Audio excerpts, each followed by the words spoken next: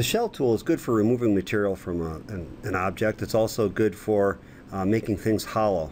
For instance, this lunch tray, which was made using these pockets, were made using extruded cuts and then fillets along the edges.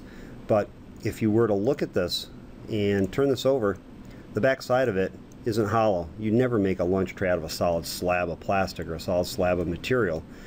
So what we can do is we can shell that material out. So we're going to use the shell tool, and we're going to tell it to remove this back face. We can also change the thickness if we want.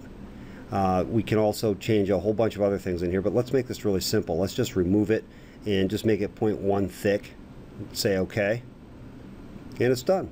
And if you look carefully, you can see that it removed the back face and all the material with it, leaving it hollow.